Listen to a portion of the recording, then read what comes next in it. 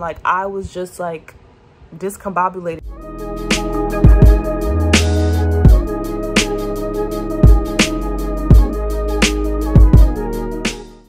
Previously on. Well, I probably jinxed myself. I hurt my shoulder. It was very eventful.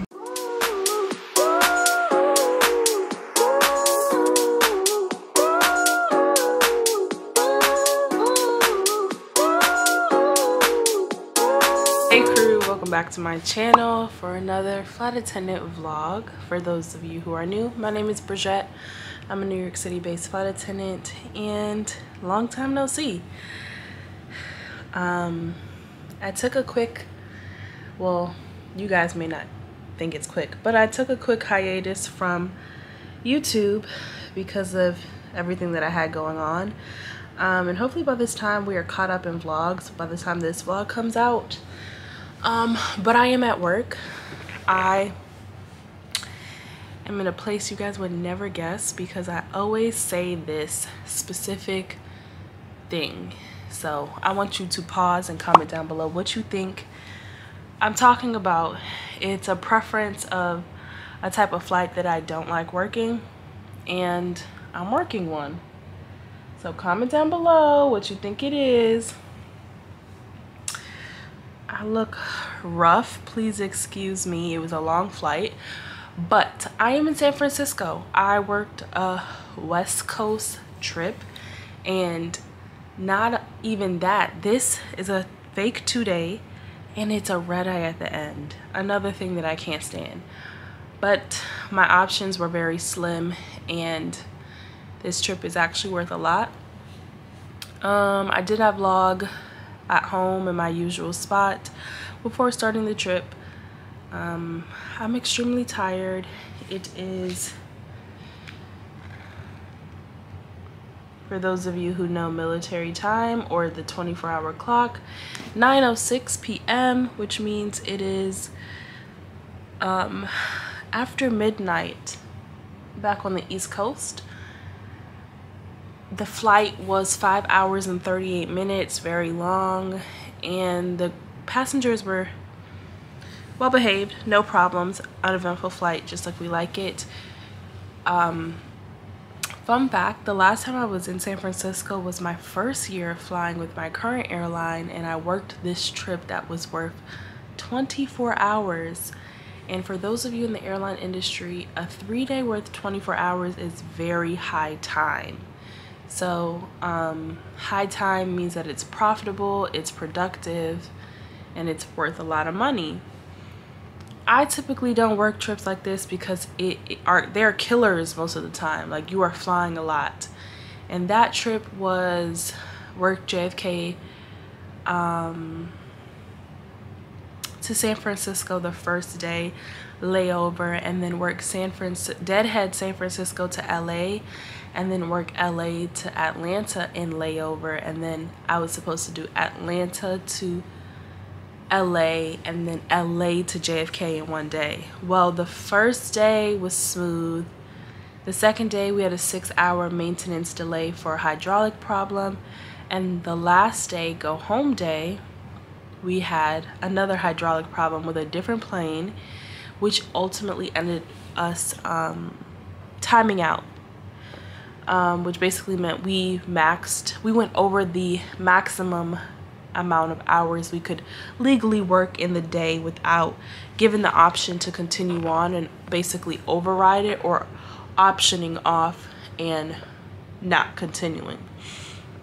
So as a crew, we came to the consensus that we were not going to continue. But what was my problem was that I had to go on vacation like a day or two after that, and now that meant that we were flying into my off day. So I know I'm rambling. That's basically the long short story of the last time I was in San Francisco. We're going to put out positive vibes and energy that none of that happens tomorrow for us. Like I said, we work the red eye, so I technically, while this is considered a 2-day on paper, it is a 3-day because I come back on the 3rd morning. I am exhausted. I don't plan on doing anything on this layover. I don't think I told you that it's a 24-hour layover.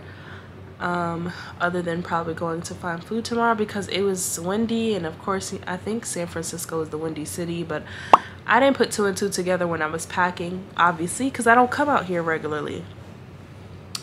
Other than that, I don't have much to say. I'll see you guys tomorrow. Have a good night.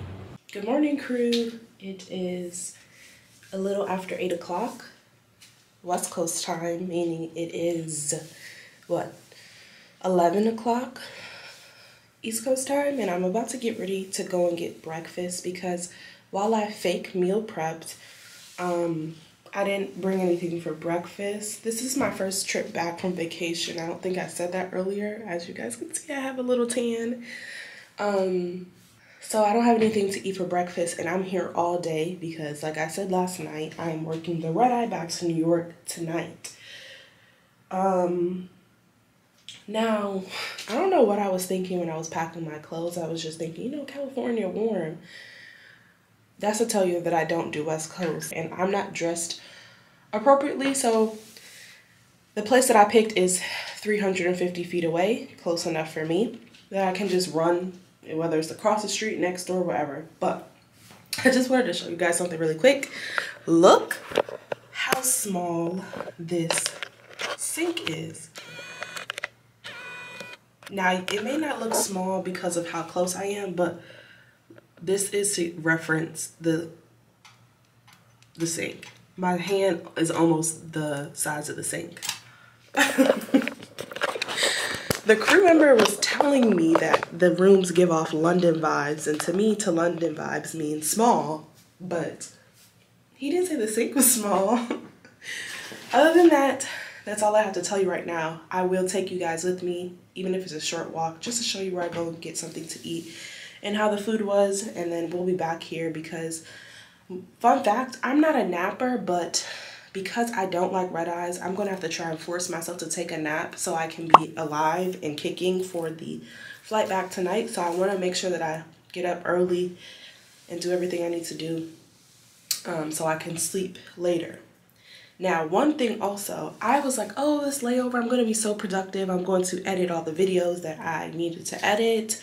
Well, I left my external hard drive, my adapter, everything I need to edit is back at home. So no productivity this layover, but I'll figure it out. See you in the next clip. So baby, when you ready, hit my line. Tell me what you wanna do. I know you see I'm feeling you. Hey crew, so it is 9:31. I was supposed to leave a little, basically an hour ago, but my flight is delayed 2 hours. So hopefully we can make up some time in flight because I have a commuting flight that I've already missed, and the next option is very tight, and after that I'll be sitting for about 5 hours until I can get home. So cross our fingers. I didn't do anything on this layover except be lazy and a slam clicker. I'm still trying to get back into the swing of things after my whole COVID saga and then going on vacation, so bear with me. But I will see you guys at the airport.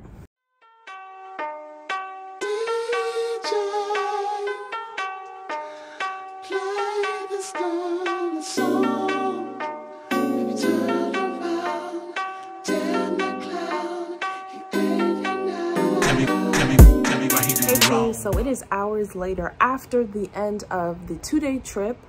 I didn't speak to you guys, as you guys know, and I have reiterated multiple times throughout this vlog, is that I'm not a red eye person or a West Coast transcon person. So this was a little bit tough for me, but I did power through. I just wanted to come back and do a quick debriefing of what happened on the flight. We had a passenger who